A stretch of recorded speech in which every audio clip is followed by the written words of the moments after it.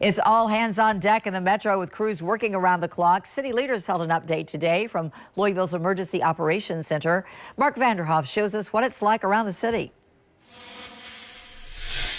I'm standing along Main Street in downtown Louisville, and what you see behind me is pretty typical for the rest of the city, but you got to be careful. What we found out driving around is that even roads that look okay can still be a little slippery. Cars littered the sides of local interstates, and slide-offs continued through Friday. Some drivers had to deal with cold weather breakdowns. Oh yeah, baby. These cables are even frozen. Accidents and stalled cars kept police busy too. And the dangerous part is people are breaking down with no power in their vehicle, so they can't stay warm. So we're coming out here trying to get them jumped and get them back on the road.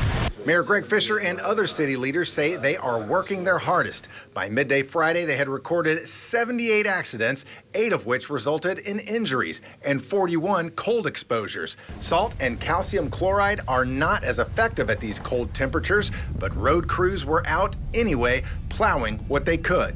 So we are going to work on it, like the mayor said, until we're finished, until a little sun comes, a little temperature comes up, and we have enough salt to go from here to California. So the combination should allow us, at this point, for us to be in a position to help Santa Claus get the presents to all of our Louisville residents. Now, with these temperatures, city officials say that homeless shelters are open around the clock, and about 40 people are staying at a temporary shelter at Broadbent Arena.